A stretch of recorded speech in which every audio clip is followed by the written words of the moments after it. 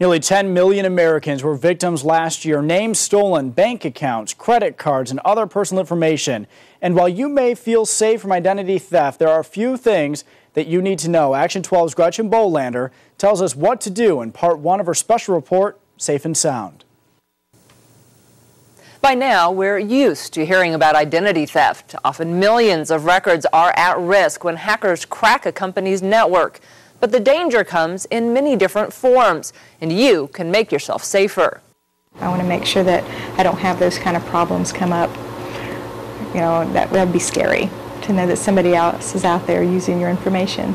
Leilani Runnebaum takes the normal precautions, safeguarding credit card numbers and keeping an eye on account activity. But that's not always enough. There always has been, there is, and there always will be a predatory criminal element out there stalking their prey. There will always be predators stalking their prey. Nationally known author and speaker Robert Siciliano warns of the dangers of identity theft. And he's not alone. Corporal Ryan West with the Joplin Police Department says a quick response is crucial. But it's important not to wait until you think you have everything that you need. Give us a call right away so we can get the investigation started. Use good sense. Don't share personal information on first contact, whether online, by mail, or on the phone. Always shred documents before tossing them. But your information isn't the only part of your life at risk. Personal safety often depends on just a few factors. Keep your doors locked all the time, even in the daytime, even if you're home. That can mean more than just turning a key. A lot of people will spend a lot of money on a door lock, but neglect the fact that their door is substandard or that the door frame itself is dry rotted, which makes it easy to kick in.